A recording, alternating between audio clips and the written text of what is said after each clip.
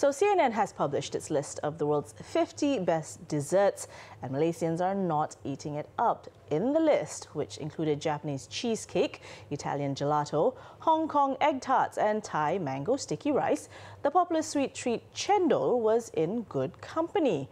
Now, the only problem, CNN credited the dessert, which consists of iced coconut milk, palm sugar syrup and green rice flour jelly, to Singapore. According to SES, while it was acknowledged that Cendol can be found throughout Southeast Asia, CNN wrote that Singapore's take of including sweetened red beans makes it especially tempting.